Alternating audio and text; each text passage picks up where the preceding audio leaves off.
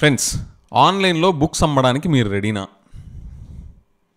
నేను జోక్ చేయట్లా, సీరియస్గానే అడుగుతున్నా. ఆన్లైన్లో మన ఫిజికల్ కాపీస్ ఆఫ్ బుక్స్ ఉంటాయి కదా, అవి అమ్మే బిజినెస్ మోడల్ని స్టార్ట్ చేయడానికి మీరు రెడీనా? మీరు ఏమనుకుంటున్నారో నాకు తెలుసు. డూడ్, అమెజాన్, ఫ్లిప్కార్ట్ ఇలాంటి పెద్ద పెద్ద కామర్స్ కంపెనీస్ అన్నీ one day deliveries, same day deliveries పెట్టి మరీ బుక్స్ అమ్ముతున్న రోజుల్లో ఇలాంటి బిజినెస్ మోడల్ నువ్వు సజెస్ట్ చేస్తున్నావు అంటే నువ్వు ఏ ప్రపంచంలో బ్రతుకుతున్నావు అని మీరు అనుకుంటే జస్ట్ హోల్డ్ ఆన్.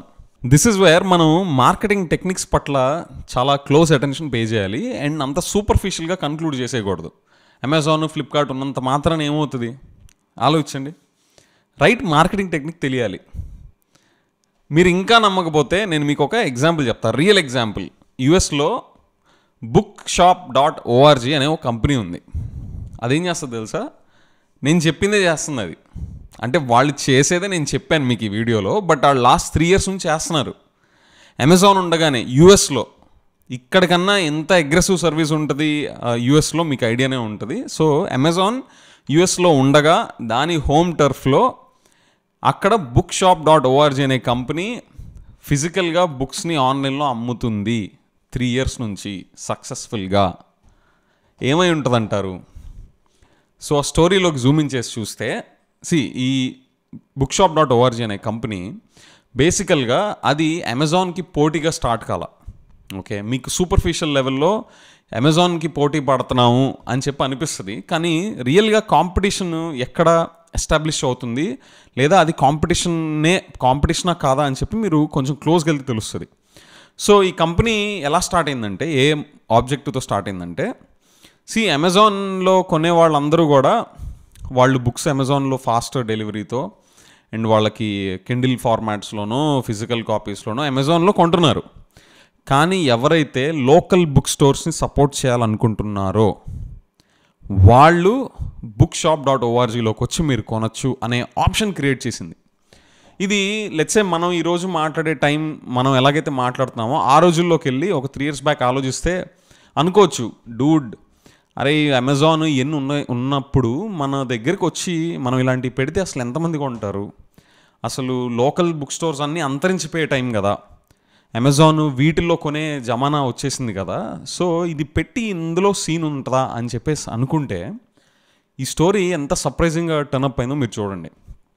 ఇక్కడ మార్కెటింగ్ పాయింట్ ఆఫ్ వ్యూలో మీరు గమనించాల్సింది ఏంటంటే, మీరు ఒక నరేటివ్ని ఎలా బిల్డ్ చేస్తున్నారు అనేది చాలా చాలా ఇంపార్టెంట్ మార్కెటింగ్లో.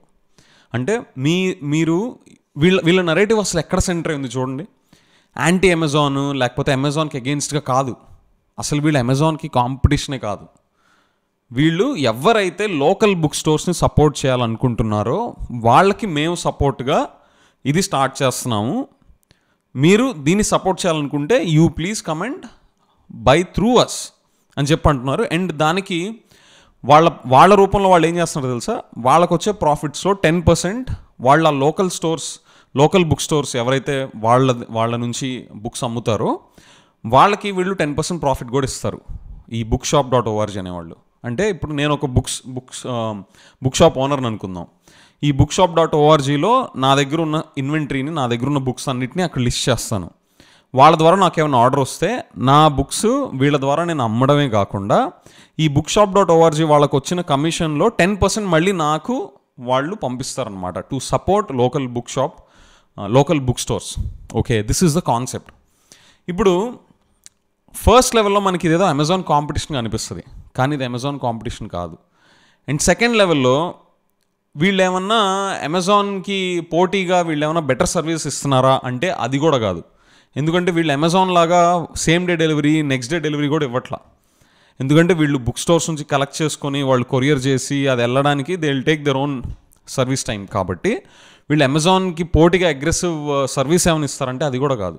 ఇక్కడ pure intention is to support local book stores. So they are actually building A community guys. That is a technique and that is a take away here. వాళ్ళు జెన్యూన్గా అమెజాన్ వల్ల ఇలాంటి డిస్ట్రెస్డ్ స్టోర్స్ కొన్ని ఉంటున్నాయి, స్ట్రెస్కి గురవుతున్న stores because of demand తగ్గడం వల్ల అవ్వచ్చు, what ever the dynamics are. So if somebody is willing to support them, here is an option అని చెప్పి వీళ్ళు ఒక ఆల్టర్నేట్గా ఒక ఎస్టాబ్లిష్డ్ బ్రాండ్కి ఆల్టర్నేట్గా వీళ్ళు మార్కెట్లో సెటప్ చేశారు.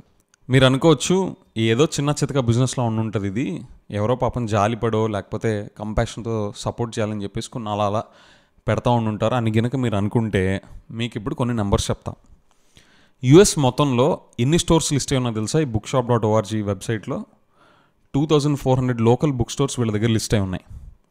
అండ్ వీళ్ళు ఎన్ని కాపీస్ అమ్మారు తెలుసా? ఇప్పుడు దాకా 2020 నుంచి ఇప్పటిదాకా, అంటే రఫ్లీ 3 years టైం పీరియడ్లో వీళ్ళు 11 million కాపీస్ అమ్మారు.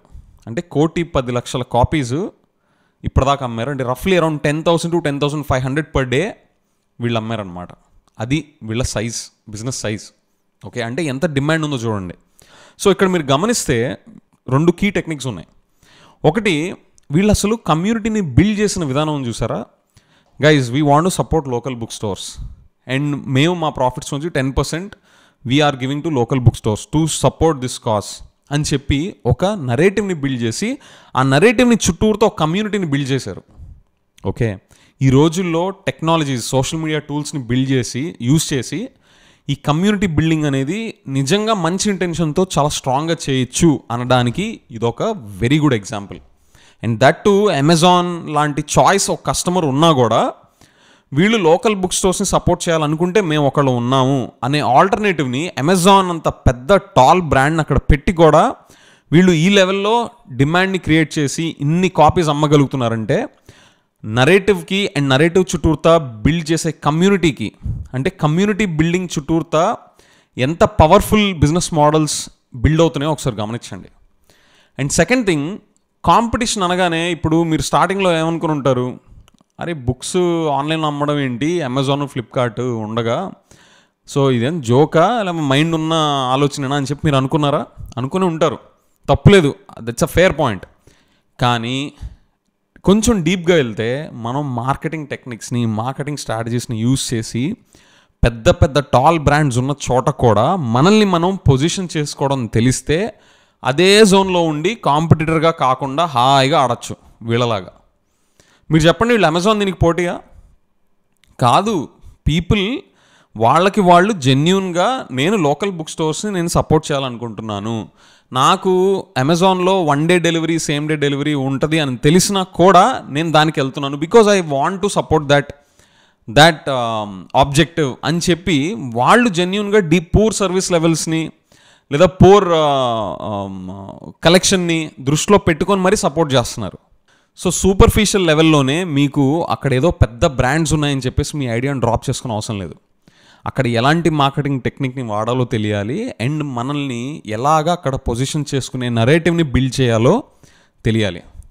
ఫ్రెండ్స్, మన ఆంధ్ర డెవలప్ అవ్వాలి అంటే బ్రాండ్స్ని బిల్డ్ చేయడం ద్వారానే అది పాసిబుల్ అవుతుంది. అండ్ బ్రాండ్స్ని బిల్డ్ చేయాలంటే ఇలాంటి టెక్నిక్స్, ఇలాంటి టూల్స్, ఇలాంటి ఫ్రేమ్వర్క్స్ మనం అందరం తెలుసుకోవాలి.